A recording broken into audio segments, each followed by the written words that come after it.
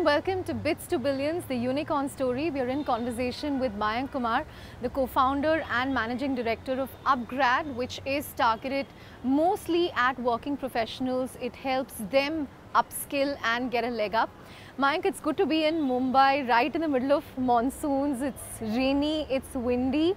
Which way is the wind blowing for upGrad? Because if I look at the education technology space, there's a lot of storm ahead, a lot of storm already underway in terms of layoffs and cutbacks.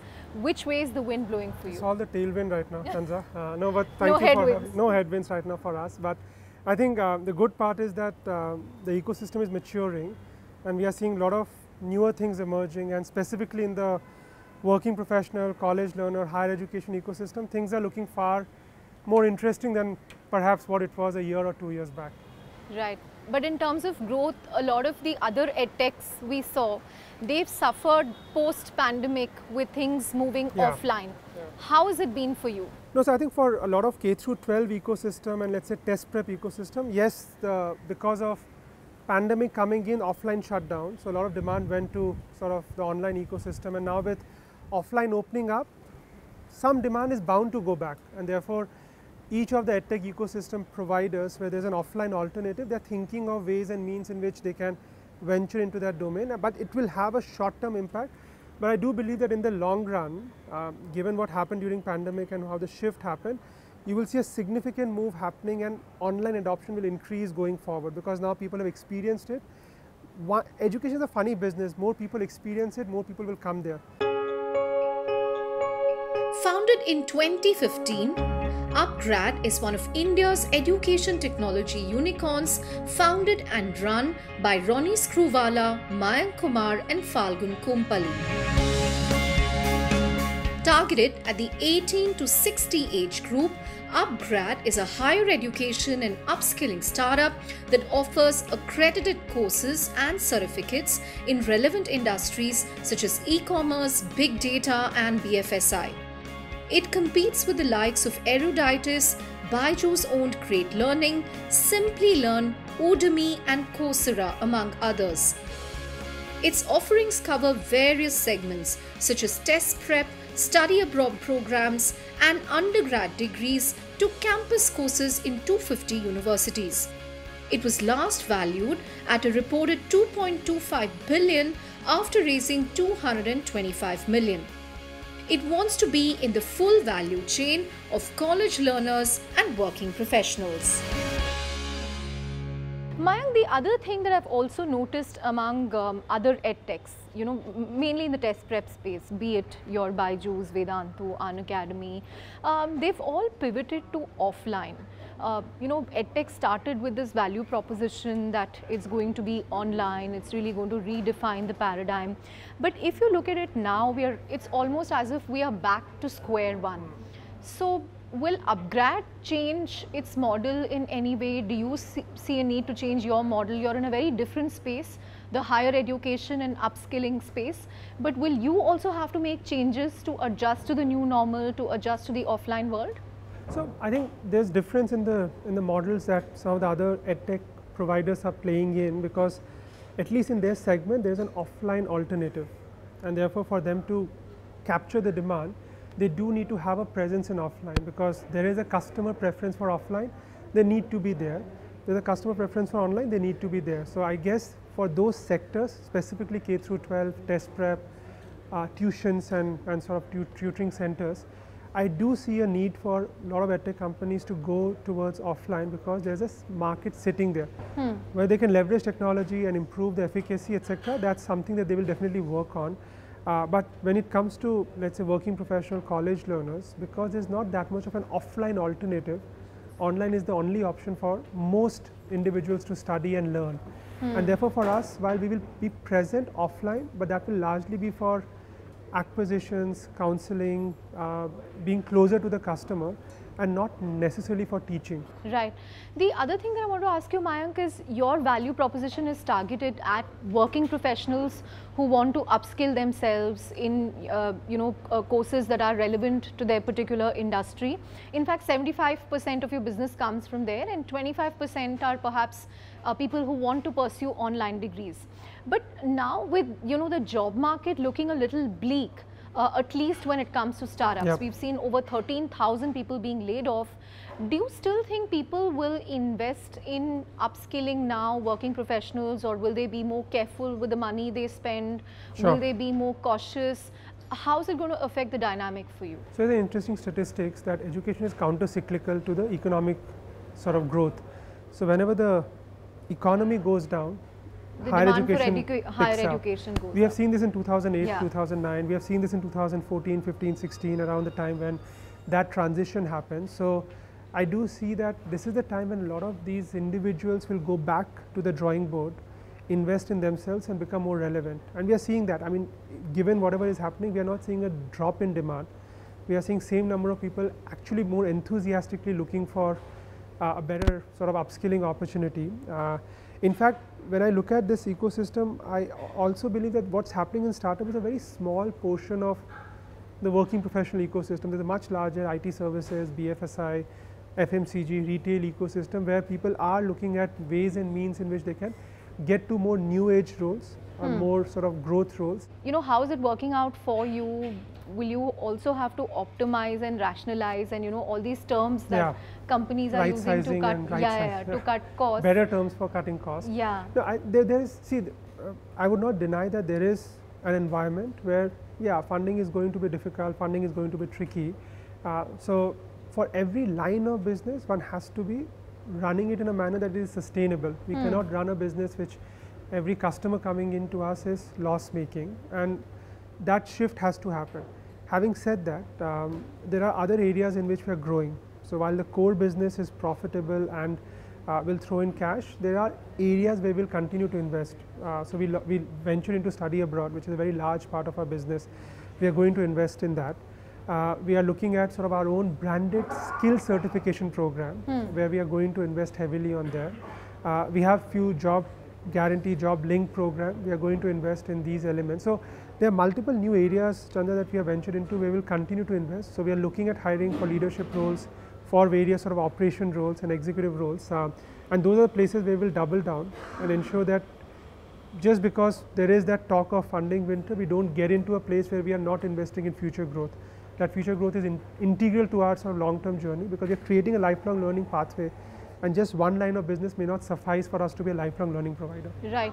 I must ask you, Mayank, if I talk to entrepreneurs in Bangalore, at least in the last few weeks, you know, the mood is pretty bleak. People are talking about how everything has kind of come to a standstill, and, you know, what's the mood like among founders in Mumbai? See, I guess, I mean, except for the monsoon, everything seems to be on track. No, but I guess there's no that much of difference between Bombay and Bangalore. In Mumbai also, folks are now looking at making and ensuring that they are not going beyond the means at which they need to operate in. So there will be that, you will definitely see a far more scrutiny in how people are hiring, far more scrutiny in what kind of resources that you are investing in. A lot of adjacent experiments that companies were doing will start slowing down. That will not happen. That may not happen, but if you're very clear about your strategy, then you don't think twice whether this is an experiment which is adjacent, but this is part of your strategy. So I guess those are the ways in which you will see difference, but I don't see that significant difference in Bombay and Bangalore, because money has no color and money has no destination preference. But we definitely see things getting more saner and more rational in the approach right now. What will also help upGrad weather the current turbulence in EdTech is the experience and wisdom of its co-founder and chairperson, Ronnie Screwvala, one of India's most seasoned entrepreneurs. Screwvala built a media and entertainment conglomerate UTV that he later sold to Disney. He started upGrad at the age of 58 with Mayank and Phalgun. He's also an investor, having made investments through Unilaser Ventures. Mayank, what's it like working with Ronnie Screwvala? No, it is, I mean, you should ask him yourself on that question.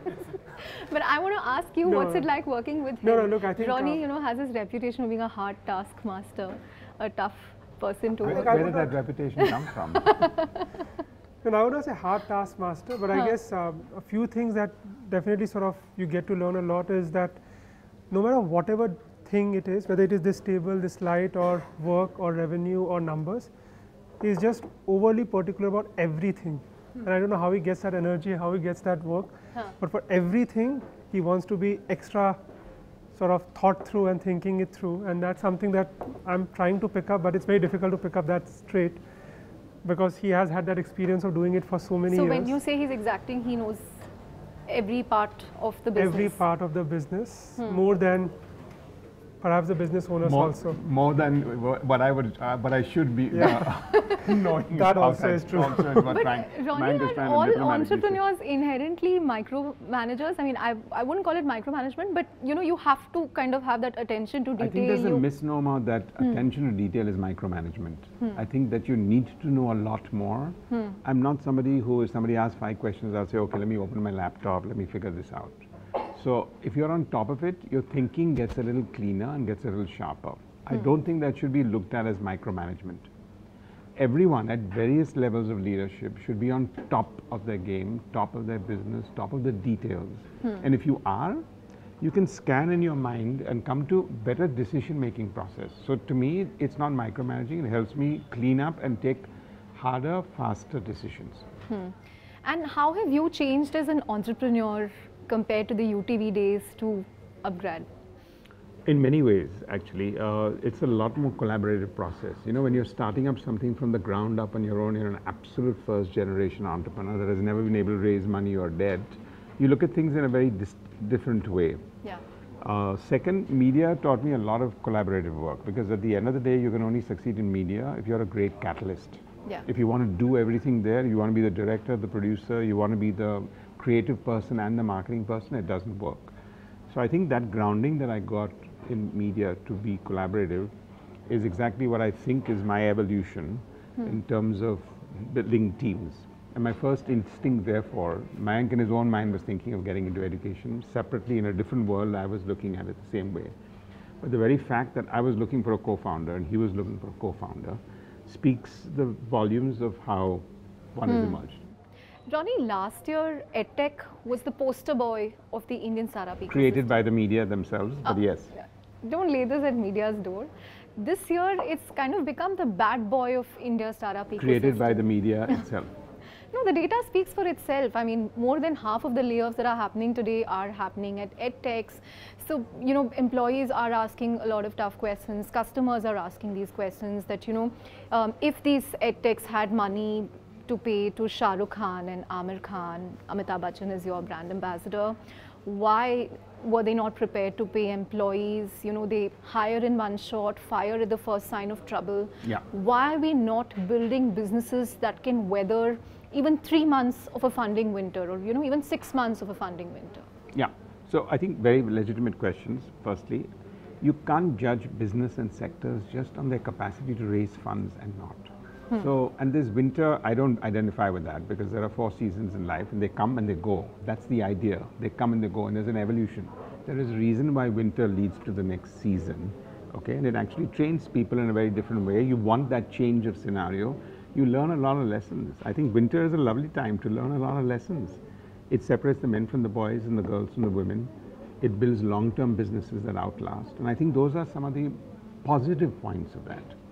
Coming specifically to EdTech, yes, when you're immature or naive and you get funded heavily, and then those same people sitting on your board say, you know, where's the next level of growth? Why don't we diversify? At that stage, your cue is, let's pick it up and go forward, because obviously you raise more money than you needed. That's the first premise. So when you raise more money than you actually needed, because you were advised by the same people that take it from me, because otherwise you never know when I'll close the doors, I'll continue raising my own money and do $10 billion funds, but that's what it is. Then you diversify. So what you're seeing here is a correction. 2 corrections. One, the correction that COVID brought about in the K-12 sector. Yeah. And 2 is diversification because of more money with some of the companies, more than they needed. And that's the only thing you're seeing. But there is an absolute reskilling revolution that's going on, not just in India, but around the world. That's not slowing down. Do learners want to change their domain and vocation? Do more people realize that as a working professional now I can actually carry on learning? Otherwise you normally thought when you flung your graduation you were done with learning. Yes, that is here to stay. So the hockey stick of K-12 and the excessive funding, those two are the only things that have actually changed, and thank God they've changed, because you're now in a sane time, a very good time where you can build things. Now we should not misinterpret spending on brand ambassadors as a callous thing. You need to build credibility sometimes. Credibility is built across the board by a lot of people. So when you're moving from a brick and mortar credibility to an online credibility, you need a certain sense of attachment, and different people have different sense of how they want to build a credible brand. When we choose Mr. Bachchan, it was only for one aspect of our business, which is our study abroad business, because there we were touching parents who were taking a decision, and a very expensive one, to send their kids abroad. And therefore we felt Mr. Bachchan represented that. So I don't think we should categorize all of this in one large lump. And the last thing I would say is, EdTech is a very different animal in K-12 and a very different animal in higher ed. Are you relieved that you perhaps did not dabble in K-12, that you took a call to be present in higher learning? I mean, because the chickens have come to roost, at least for K-12. I can't be relieved, because I was very clear that is something we didn't want to do that. And I think when Mayank and I first came together, he was more clear than I was, that if we want to build an EdTech company around the world, then outcomes is going to be the most important thing, and ROI for your learners is going to be the most important thing, and you'll only see that in higher education. You won't see that in K-12. Do you think the tech has consumed the ed part when it comes to some of these unicorns? It should consume, right? Because you're actually now creating a very selective process of being able to aspire and go to a university, which 99 out of 100 people can't go. And you're now catching the other 99 people and saying, look, you have an option through online. So it should be that. It should be that. It's not a bad thing. Ronnie, you know, you've been a serial entrepreneur who's successfully built up multiple brands and then found a strategic buyer for them, whether it's Hungama. Once. Yeah, Once. Once. Yeah. So it's not serial, and I'm not continually the same person who bought Hungama bought UTV, which is the Walt Disney company, just FYI. Right. No, but I just wanted to understand what's the end state for upGrad, or the desired end state? You know, the best way I can answer that is, the end state in media is, out of the 500 people who stood outside the line in the 1990s to start media companies outside the Doordarshan, when they privatized Doordarshan as a single channel, there were only 4 or 5 in 2012 left by the time I exited. So I think I outlasted 95% of them. And I think in education, we're building a company to outlast many others. That's the best way I can say this. If there's one advice that you'd like to give startup founders today, what would it be? I think just stay the course, and I think be sane about it. I think a lot of people are here in a very balanced manner. You got to build businesses and build companies, and that's what we're here for. Take your idea, take it to the next level, pre-plan, and worry about the last mile. Mayank, you know, we were talking about sustainable business models with Ronnie. Now, upGrad, if I look at your FY21 numbers, you posted, I think, revenue of 300 crore and a loss of 200 crore. How is FY22 looking for you? Have you kind of managed to contain the loss?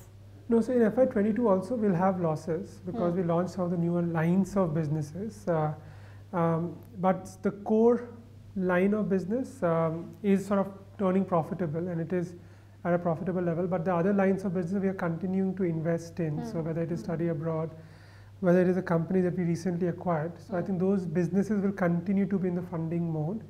But look, we are not in an ecosystem where it's a large cash guzzling sort of business, because in education you get the money upfront. Correct. And then you spend it later. So we are quite cautious of that fact that we don't want to continue building it with a large cash guzzling. We want to focus on ensuring that the core business becomes profitable, and perhaps certain other businesses will continue to be in the investment mode. But net, we will bring down the loss levels within the organization such that we are able to sustain it very, very meaningfully. Right. If we look at what's happening in China, they have really cracked down on edtech companies. In fact, I think we were discussing how the government has said there that, you know, you cannot monetize some of these business models. So now there's a barter system going on.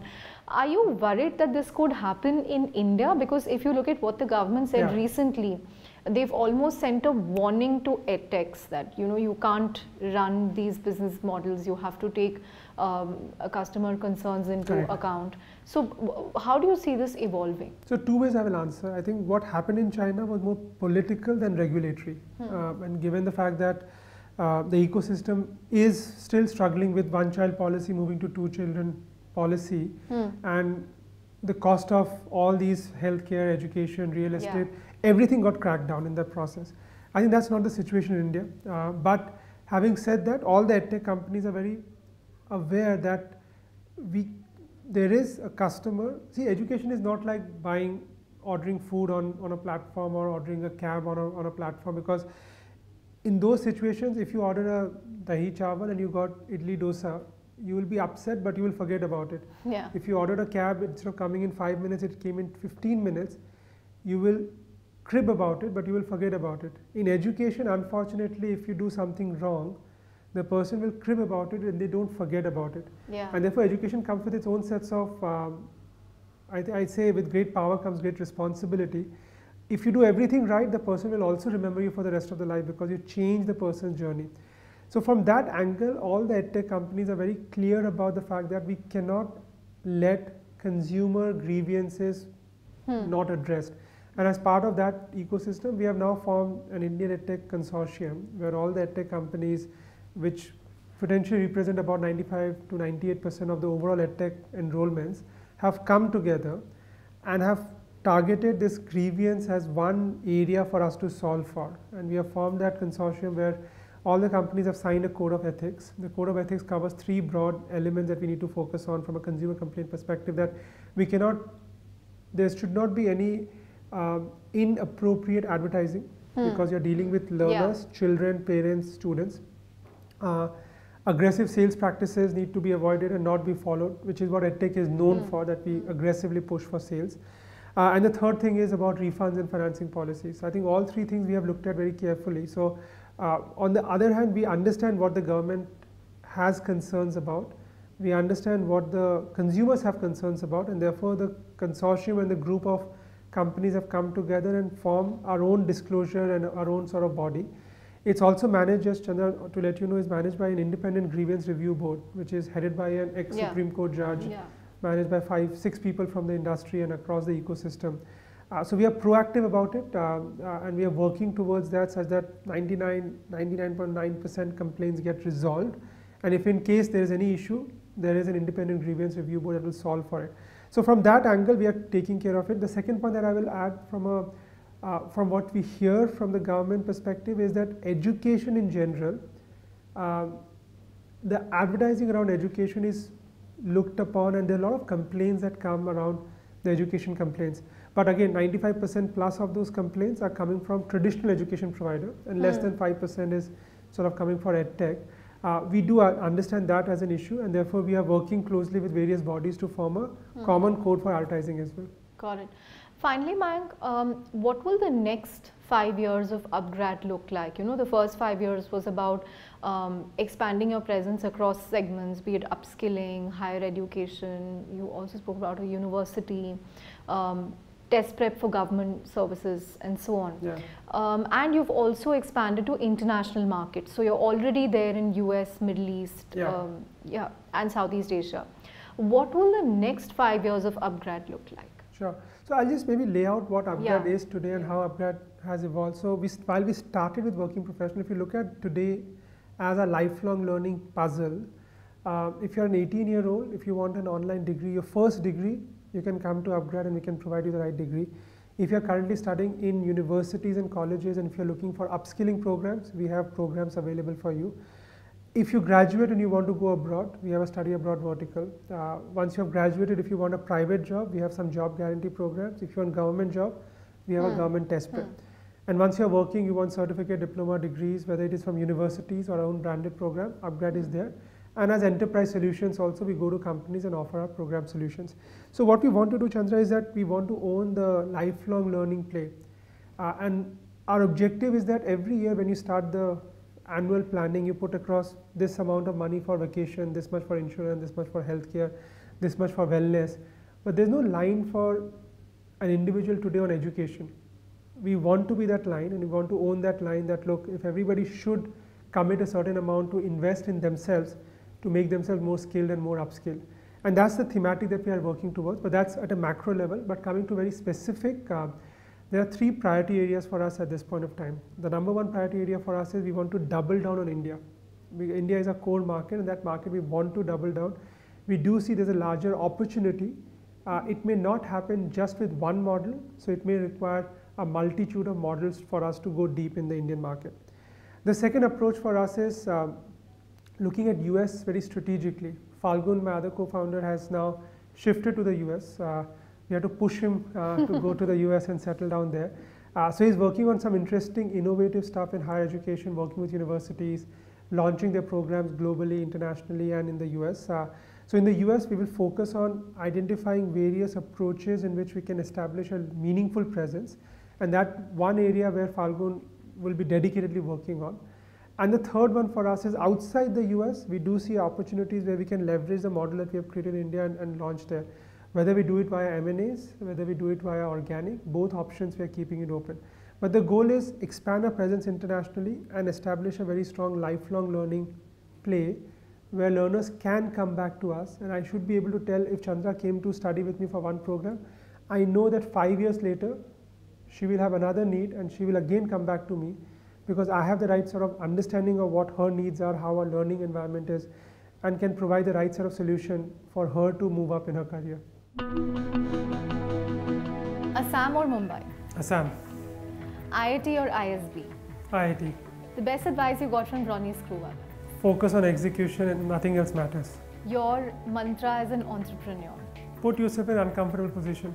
VC or founder? Founder. The most important course that people can aspire for upskill? How to unlearn things. Your favorite upgrad course? Data science. If not a founder, what would you do? Cricket. On that note, thank you very much for talking to us on this debate. Thanks, Chandra.